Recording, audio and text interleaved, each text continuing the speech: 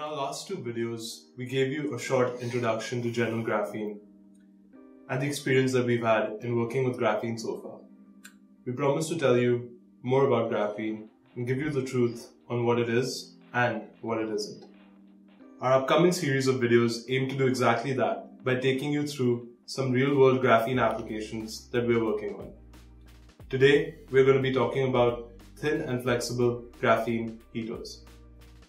There are many thin, lightweight, flexible heating solutions available on the market today, which are used in a variety of applications, such as seat warmers, anti-fogging equipment, heating of aircraft equipment, food shelf displays, satellite and communications equipment, and many, many more. Now let's take you through some properties of graphene and explain how that translates into an improved heating solution. Graphene is ultra thin and is only about 1/3 of a nanometer thick, more than 1,000,000 times thinner than hair. Graphene is also ultra light and virtually weightless at under a milligram per square meter. Both these properties allow us to fabricate heaters that can be placed in confined spaces and still be able to perform very efficiently. Graphene is transparent and has over 90% optical transparency depending on the number of graphene layers being used. Graphene is flexible, and depending on the growth substrate, it can be conformed to a variety of shapes and sizes. Graphene's high thermal conductivity enables heaters to have a much more uniform heat distribution and coverage across the board. To better understand and appreciate the value of graphene heaters, it is important to understand two key global trends: the miniaturization of electronics and related components, and the desire for the world to move towards spaces that are low profile and minimalistic. Because of its highly reduced thickness and weight, graphene-based heaters can be placed in tighter and more confined spaces than traditional heaters, which is important in today's world as electronics and component sizes keep on shrinking. Being flexible and transparent allows graphene heaters to have a low profile and minimalistic appearance that so many out there are looking for.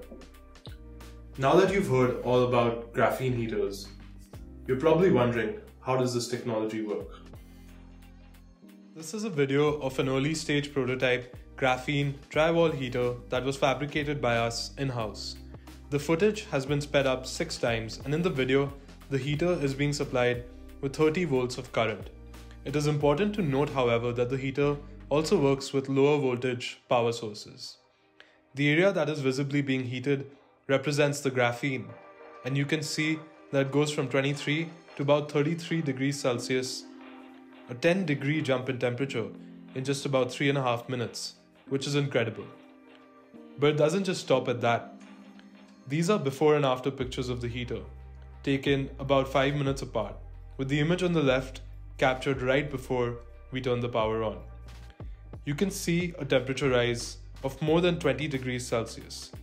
And quite frankly, I don't think you can get that hot that quickly with anything else that's out there today.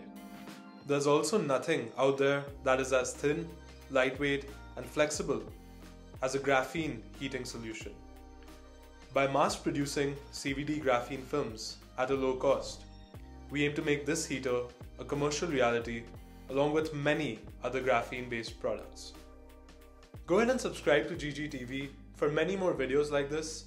Visit our website by clicking the link in the video description and tell us where you would like to see a graphene heater being used by commenting below.